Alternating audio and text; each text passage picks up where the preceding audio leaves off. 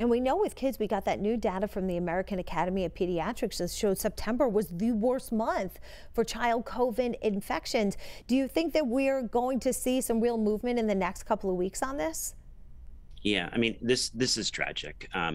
Early on in the pandemic, the children were protected. I give all the credit to their mothers, but dads probably played a part and grandparents there.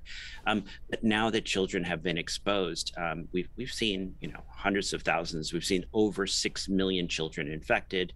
We've seen thousands of children end up in the hospital. We've seen over 500 children die from COVID here in the United States alone. We are hearing on the 26th, there's going to be a discussion about extending that access to vaccination down to children 5 and up. It's not about herd immunity. It's not protecting adults. This is a decision to potentially add a layer of protection for those younger children.